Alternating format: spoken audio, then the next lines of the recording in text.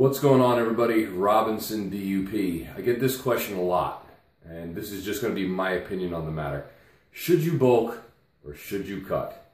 I get a lot of questions like, I'm 195 pounds, I'm 6 feet tall, I feel like I need to hit 200 pounds before I start a cut. Should I cut? Should I continue to bulk? What should I do? Or, I'm skinny fat, should I bulk? Should I cut? What should I do? Or I'm overweight, should I bulk or should I cut? What should I do? So I'm going to try to break it down as best as I can.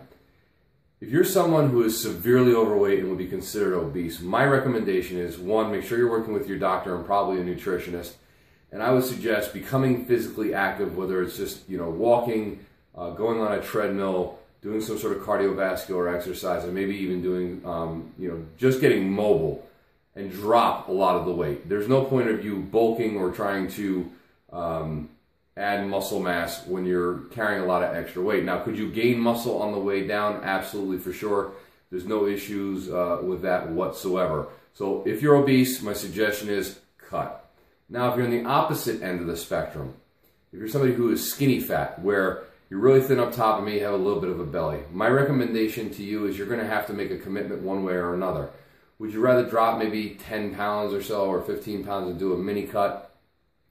You could. But once again, all of this is going to come down to understanding what your current caloric intake is, because if you're someone who is already on the lowest end or a lower end of the caloric intake, so let's say you're eating 1,200, 1,500 calories, but then you have these moments where you're overdosing on calories, and that's what's causing you to gain that little bit of a belly, you're going to need to get your nutrition in line regardless, because you're not going to be able to cut from that point. Make sense? You don't have anything to cut from, so for you to lose weight is going to be extremely difficult since you're already not eating enough calories as it is, and you've already caused a metabolic adaptation. Now, my suggestion is if you're skinny fat, get your nutrition in line, understand what your caloric intake is, and start to work on increasing your metabolic capacity, as well as to start to hit those weights and go on a proper bulk very slowly. Don't rush into it, because if you're already having a metabolic adaptation, let's say you're eating 1,500 calories and you jack up to 2,200 calories, you may put weight on a little faster than you want, a lot of which is not going to be muscle. So that's that. If you're in between, if you're somebody who's around like 15 to 16% body fat, actually around 15 to 16% body fat, not I think I am and you're not. I hate people that start quoting percentages of body fat and really have no idea what their body fat level is. I would find out what your body fat level actually is. Once again, I would look at your nutrition, I would look at your caloric intake and make sure that you have enough calories in that if you decide to make a cut at that point, that you're going to have calories to cut from, which is going to allow you to get the weight loss that you want.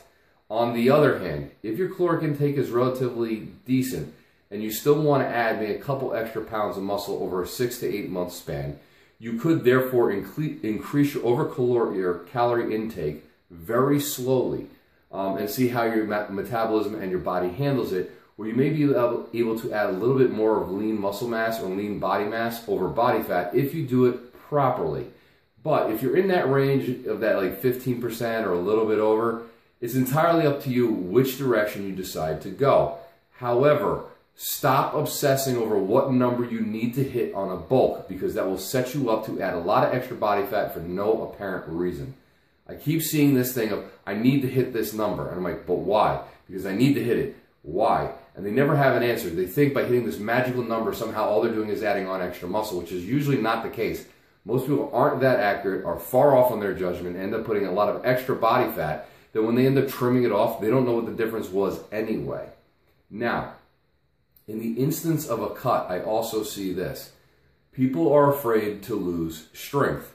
Now, depending on the length of the cut, you may actually maintain your strength. You may even actually get a little bit stronger. But if you're in an extended cut, for like a bodybuilder for an extended period of time, and your calories are starting to get extremely low, as well as your carbs are starting to come down, you are losing energy in which to produce strength and increase muscle size. So do remember that if you're in a caloric deficit for an extended period of time, there will be some strength loss. How severe depends on how severe the caloric restriction is and how long you're in the caloric restriction. All right, guys and girls, I hope that was beneficial. Feel free to ask any questions down below, and I'll talk to you soon.